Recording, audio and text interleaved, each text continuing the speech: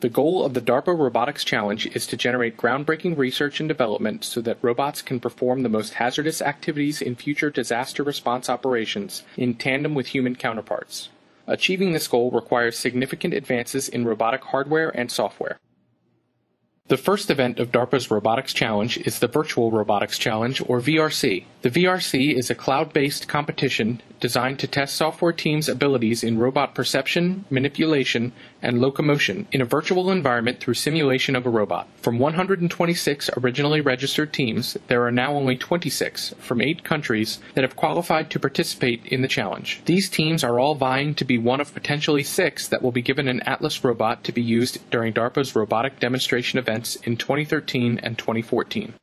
DARPA's simulator accurately models real-world physics and behaviors, including direct interaction with the robot, its sensors, and the virtual world. A critical component of the VRC is to simulate people and robots collaborating over a degraded communications channel, as often happens in disaster scenarios. The competition will enforce a round-trip latency of 500 milliseconds and will vary the number of communication bits from run to run, from a high of 900 megabits to a low of 60 megabits. This simulated environment provides a level playing field for teams to work within. The virtual challenge has 3 simulated tasks that are ranked by task completion amount of data exchanged between operator and robot, and task completion time.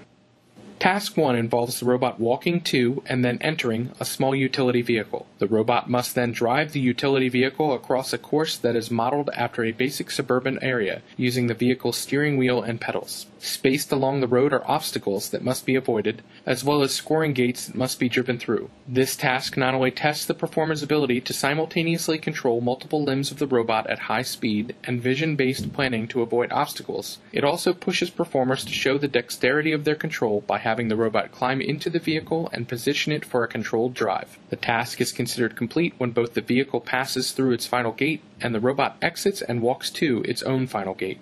Task 2 is a walking challenge over various types of terrain that the robot may have to traverse in the real world, testing foot placement and body control. Initially, the walking surface is simple pavement. This pavement gives way to a simulated mud pit which generates a mild slipping hazard, and which will require more thoughtful foot placement and body control. Again, there are several scoring gates that must be passed through, guiding the direction of the robot within the course. Finally, the teams must cross a rubble pile full of uneven surfaces and trip hazards. Some of the objects in this pile are free to move, so the teams must make a choice to either plan their footfalls with high precision to avoid the obstacles, or adjust quickly to shifting weight and altered states of balance while stepping on obstacles. The main goal of this task is to demonstrate the various levels of control the performers have developed, allowing them the opportunity to change walking behaviors on the fly to optimize overall speed. Task 3 focuses on manipulation. The goal is to walk to a table with a fire hose on it, pick up the hose, and securely attach it to a pipe mounted on a wall. Attachment comes via a collar on the hose that must be screwed onto the attachment point. Once attached, teams must use the robot to open a nearby valve, which in the real world would allow water to flow into the hose. Given that the hose is not a rigid object, it can be difficult for the robot to grab and handle. Additionally, elements of this task will require fine motor skills, two-handed synchronized manipulation, and good hand-eye coordination.